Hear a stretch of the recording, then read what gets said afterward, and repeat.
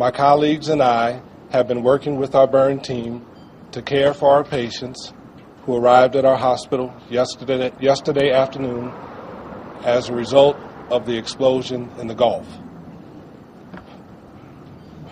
Our hearts are with these patients right now, those who remain missing, as well as their loved ones, and we would like to thank everyone for their prayers and support. Our first two patients are in critical condition, and our third and fourth patients are in serious but stable condition. They arrived later in the afternoon yesterday. All these patients are suffering from major burns.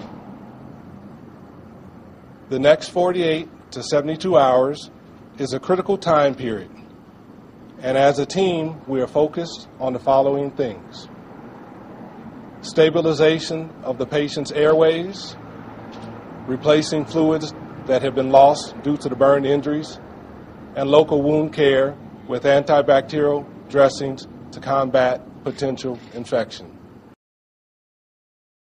We would like to thank the community and our nation and let them know that our patients that were victims to this tragic event are in very good hands.